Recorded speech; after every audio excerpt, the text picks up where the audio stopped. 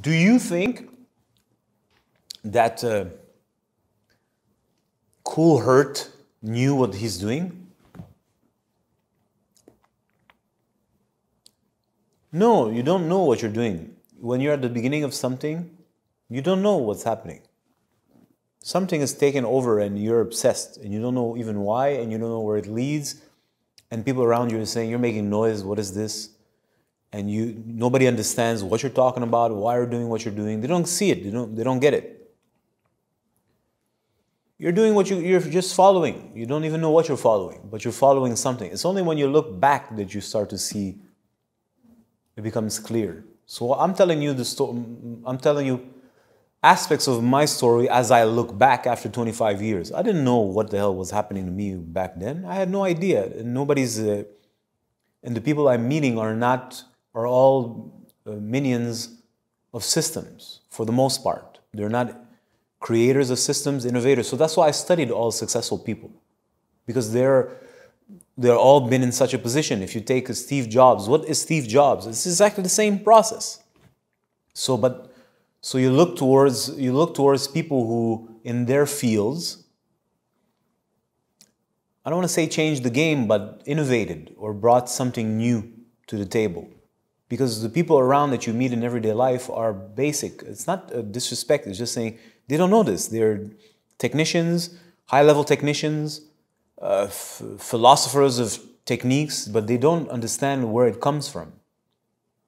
When I started, let's say, I'll give you an example. I went to osteopathy school. Everybody's only concerned with the technique. And I'm like, well, wait a minute. This is how I'm thinking. I'm like a 25, 6. I'm like, well, there's a founder. His name is A.T. Still, Andrew Taylor Still, from I don't forget where, Albuquerque or Kentucky or I forget. No disrespect, Still. It's been a minute. Kirksville, Missouri? Something like that, right? Down south. So he's a brilliant individual. I don't know, I've never met him because he died a while ago, but I read his books and I'm like, this is clearly an inspired individual. And my only concern in school is like, well, how do I become like you? How did you get access to that knowledge? Where did you get that knowledge from? And people look at me and they look at me funny, right?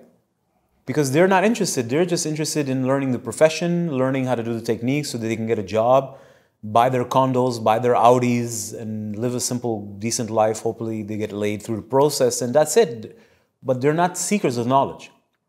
So through my journey in going from place to place, tribe to tribe, system to system, your average person that I'm meeting doesn't care. Some are a little more. You always find one, the zealot, who's just going to be like, telling you like, he's a rep, he's a, how do you say, a representative of that system.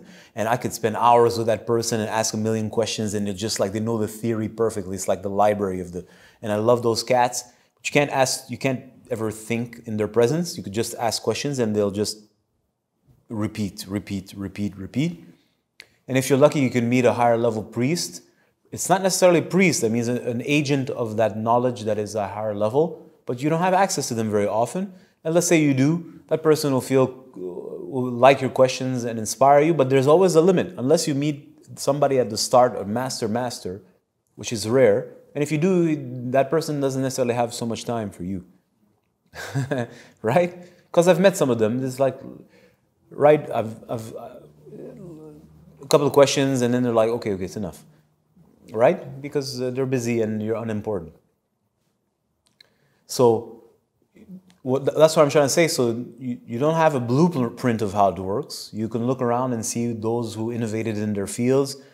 You can get as close as you can to them, watching documentaries, reading their biographies, autobiographies, reading their books, watching stories of them, to have a sense, what you'd never get a sense of really, because it's, who knows and who speaks like this? Like the stuff that I'm talking about, which is so basic, which is esoteric at its essence, and how a power grounds itself. In their books, they don't talk like that. I will achieve the power. And no, because of course this is to be commercialized and everything is oversimplified and, you know, it's made easy for people. So you extract it. You start to understand it. Once you go through the process, and of course generally I'm a deep guy, so I experience the same things as other people, but I experience it at a whole other level.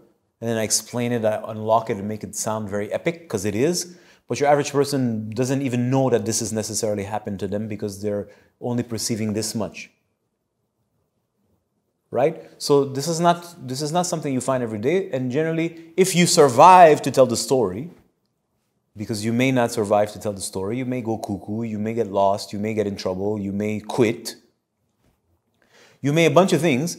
Then when you look in retrospect, you see how obvious that was.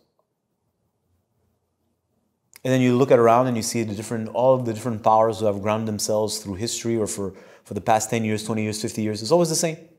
So it's not special. It is, but it's not. This is how it works.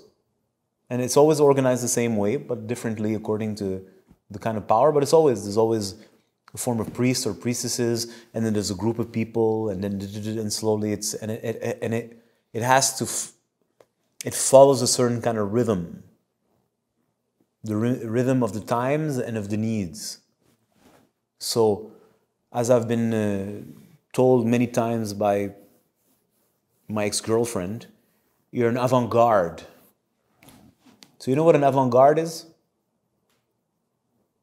So let's say you have a fort and then you have the guards a couple of way in front, so they know what's happening way before it happens. So if the fort is the center of knowledge, the front guards are, let's say, a mile away, just an example. So when shit happens, they know a mile before the rest. So as she's mentioned, and I'll take her word for it, I have a tendency to be avant-gardist, meaning I'm aware of things way before their time, and which means that when you speak, people are like, and then you have to learn patience.